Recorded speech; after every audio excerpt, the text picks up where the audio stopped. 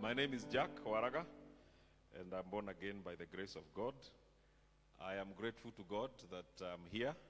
I've never been here, so I was trying to find my way here in the morning. And you guys look beautiful. Nawambie rafiki yako unakaa wewe ni mzee wa nguvu. Bwana asifiwe sana. So I serve at ACK St. Augustine, Umoja 2. That is where I serve. And I thank God this morning for giving us this opportunity to fellowship the Word of God together. So I'm married to Stella. We are blessed with 3 kids. And that is me. So I want us to go to the Word of God. Because we don't have much time. I can see we only have maybe 15 or so minutes. So I want us to go to 1 Corinthians chapter 12 that was read to us.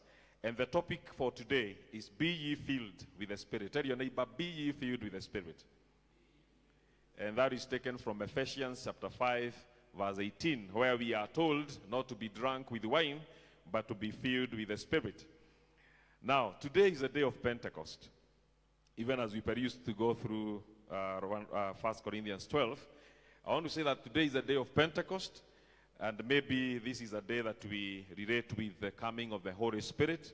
In Acts chapter 2, from verse 1 to 13, we know what happened. And this was a festival in Israel that was celebrating the harvest of wheat. And if you want to see the details, you can go to Leviticus 23. Those who are writing, Leviticus 23, verse 9 to 21, and Deuteronomy 16, verse 5 to 15. This was part of some of the festivals that the children of Israel were celebrating. They had several of them, and this was one of them. So Pentecost means 50. They were celebrating the harvest of wheat after the first fruits festival, which they were celebrating the harvest of barley. So I will not go into the details of that, but I want us to move fast to Acts chapter 2, when the disciples were gathered together and they had been told by our Lord Jesus Christ to tarry in Jerusalem. If you read Luke, we shall read several verses. Luke chapter 24 and verse 49. Luke 24 and verse 49. Jesus told the disciples, I am going to send you what my Father has promised, but stay in the city until you have been clothed with power from on high. Bwana asifiwe sana. After the resurrection of Christ, now Jesus is about to leave the disciples, and he is telling them, do not leave Jerusalem until you are clothed with power from on high. And you look at John chapter 14 verse 26, he made the same promise that the helper is going to come. Put yourself in the shoes of the apostles or the disciples of Christ, because you are many at that time. And you are told to tarry in Jerusalem, to wait eagerly in Jerusalem for the helper to come. What would you be waiting for? Bwana asifiwe sana. Nataka ujiweke hapa ujiulize, ungekuwa ukigoja nini? You are told the helper is coming. Are you waiting for a person in a suit? Or, you know, what exactly do you think was running in the minds of the apostles? That until they are clothed with the power from on high. Bwana asifiwe sana. And we know what happened during the day of Pentecost, when they were all gathered in one place and they were praying, and the Spirit of God came down. There was a strong wind. I can imagine this beautiful building shaking, and there's the sound of wind, and fire could be seen. The tongues of fire could be seen on each one of them. Bwana asifiwe sana. It must have been to some it was very scaring. Ndio wengine wakasema, watu hata ni walevi. Sijui kama hii moto ilionekana na kila mtu. Bwana asifiwe sana. Ama ni wengine waliona. But that is what is recorded in Scripture. Now, when we talk of the Holy Spirit, I don't know who the Holy Spirit means to you. It's a wide topic that we can handle quite elaborately for several days. But I want to ask us to have a little reflection of who the Holy Spirit, especially who he is to us personally. From a personal level, who is the Holy Spirit to you? And maybe some of us, or all of us, when we hear about the Holy Spirit, we are always thinking about the experience of the disciples on the day of Pentecost. And we are waiting for that time when we shall have a shaking, we shall have some experience of power. You know, I don't know. Bwana asifiwe sana. Sijui kama ukiambiwa Roho Mtakatifu, mawazo yako ufikiria nini? Maybe it's when you are called here and I say, receive. And you say the Holy Spirit has come. Bwana asifiwe sana. That is sometimes what we think about the Holy Spirit. But it is important for us to be sober and seriously think exactly what the Holy Spirit means to us. And who is He? Bwana asifiwe sana. If you are looking for that experience of Pentecost, for you to believe that you have the Holy Spirit in your life, then you may live forever waiting. Bwana asifiwe sana. Some of you could be you have an experience. One time when I was a young man growing up in Christ, I think I was 2 weeks since I had given or allowed Christ to come and reign in my life. And I had an experience. I was somewhere alone praying at night when everybody was asleep. And I had spent several hours praying. I was actually sweating. I can remember the day. And I was deep in prayer. Then all of a sudden, I felt like I have been taken up. Mimi napeana personal experience. Sikwambii uwe na experience kama hiyo. Bwana asifiwe sana. And I was so, nikawa mtu ambaye ni mwepesi sana. Na nikasikia niko na furaha nyingi sana katika maisha yangu. Yani nikuwa na furaha. You remember this guy has spent several hours in prayer. And then, all of a sudden, I started robo shakara baki, rabaka zata, rabokus. Nikaanza kuongea na ndimi. I was alone. That is back in 1995. I remember very well the experience. Bwana asifiwe sana. So for me, some of these experiences are very practical, and they are able to tell us indeed what is written in Scripture is true. I'm not telling you to have the same experience. Maybe each one of us could have an experience like that one. Now, when we talk of the Holy Spirit, He is God Himself. Bwana asifiwe sana. The Holy Spirit is God. And what the disciples are being told, now the indwelling of the Holy Spirit will come and be with you. Now that is why the Bible says that you are the temple of the Holy Spirit. And I want us to look at several scriptures that will be able to help us be able to understand quickly as believers that we have the Holy Spirit. I know some of us have been told if you don't speak in tongues, you don't have the Spirit. Some of us are being told if you have not experienced this, then you don't have the Holy Spirit. I want to discredit those kind of claims by reading the scriptures. Let us go to Ephesians chapter 1. Ephesians chapter 1. Before we go into our scripture of 1 Corinthians 12, I will touch on it in a short while. Ephesians chapter 1. Ephesians 1 and verse 13. Ephesians 1:13 says, Ephesians 1:13, it says, and you were included in Christ when you heard the message of the truth, the gospel of your salvation. When you believed, you were marked in Him with a seal. You are marked in Him with a what? A seal. The promised Holy Spirit, who is a deposit guaranteeing our inheritance until the redemption of those who are God's possession to the praise of His glory. What does that mean? When we heard the message of the truth and we believed in Christ, the Holy Spirit came to indwell us. And He is a seal. He is a mark or a seal guaranteeing that we are children of God. So the moment you believed in Christ as your Savior, you become one who is sealed. And the seal is the Holy Spirit. And the Holy Spirit is a seal of ownership, guaranteeing that you are a child of God. You are a son of God. Behold, what manner of love the Father has given unto us, that we may be called the children of God. That is 1 John chapter 3 from verse 1. Bwana asifiwe sana. That when we believe in Christ, every one of us, at the moment when we say yes to the Lord, the Holy Spirit comes to dwell in us. And I want us to go to Romans, the book of Romans, chapter 8. Romans chapter 8. And verse 9, what does it say? Romans 8:9.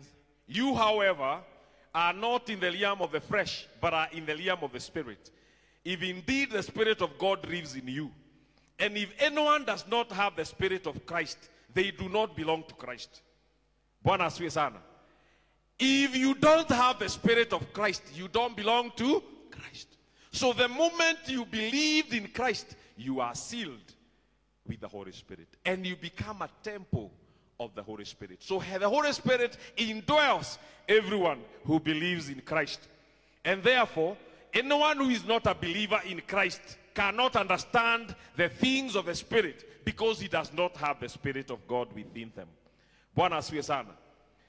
Them that do not believe in Christ, this is how they are. Ephesians chapter 2. Ephesians chapter 2 from verse 1. As for you, you are dead in your transgressions and sins, in which you used to live when you followed the ways of this world and of the ruler of the kingdom of the air, the spirit who is now at work in those who are disobedient. So there is a spirit that is at work in those who are disobedient. There is a time that we were dead in sin, and we were we had been held captive by sin, but now we have become free in Christ. And so the Holy Spirit indwells us because we are no longer under the rulership of the kingdom, the evil one who rules the world. Bwana asifiwe sana. So one of the things that I want to bring home is that we need to know that we have the Spirit of God. And that the Spirit of God is a seal of ownership, guaranteeing you and I are sons of God. Hallelujah. So nobody should make you think that you are a lesser child of God, that you don't have the Spirit of God. You have the Spirit of God. Bwana asifiwe sana. But remember, our topic is be filled with the Spirit. Shortly we shall see that. Now, the Holy Spirit empowers us. When the disciples were in Jerusalem, and this marks the beginning of the church, when the Holy Spirit came upon them, they became bold. Acts 1:8 says that when the Holy Spirit comes upon you, you shall be my witnesses in Jerusalem, in Judea, Samaria, and to the uttermost parts of the world. So when the Holy Spirit comes upon you, there is a desire in you to serve God with more passion, to serve God and to speak about Him to the world. Bwana asifiwe sana. It is important for us to know that the Spirit of God gives us power. That is why they were told, do not leave Jerusalem until you are clothed with power from on high. Bwana asifiwe sana. Now 2 Timothy 1:7 says the spirit that God has given us is the spirit of boldness, or the spirit of power and love, and the spirit of sound mind. So the Spirit of God comes to indwell us.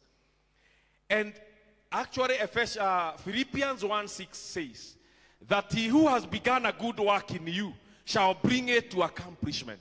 Bwana asifiwe sana. So when the Holy Spirit indwells us, he is making us to resemble the one who has sent him, who is our Lord Jesus Christ. Because the will of God is that we may grow to the full stature of Jesus Christ. So we must cooperate with the Spirit of God so that he is able to work in us. It is possible for us to have the Spirit of God, but the Spirit of God may not have us.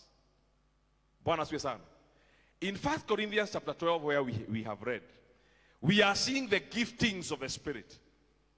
And you operate in the giftings of the Spirit because the Spirit is within you.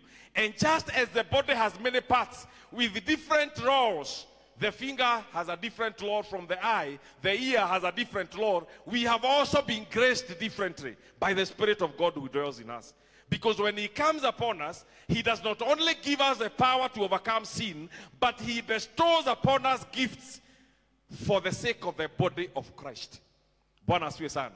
Now, it is possible for us to operate in these gifts because the Spirit of God dwells in us. But the Spirit may not have us. And that is what I'm talking about, being filled with the Spirit. Hallelujah. That the Spirit has you. In other words, you have submitted to the rulership of the Holy Spirit in your life. Bwana asifiwe sana. Because when you are told in Ephesians 5:18, do not be drunk with wine. When you get drunk, the wine takes over. Si unakuwa mlevi? Ni wangapi walevi hapa? Oh, ni wangapi hugonga kitu? kidogo. Bwana asifiwe sana. Hatuwezi sema kwani mnaogopa kama unakunywanga si ni kitu mzuri basi siinue mkono unakunywanga unajivinjari kidogo. Yaani huwezi kutuambia. Bwana asifiwe sana. So when you take wine or the beer or whatever it is, at some level when we talk of drunkenness, it takes over you. Siku moja tulikuwa na mchungaji fulani tukicelebrate Holy Communion. We had several services. Na ni wakati tulikuwa tunakunywa kikombe moja, unaambiwa shika hiyo pale mbele.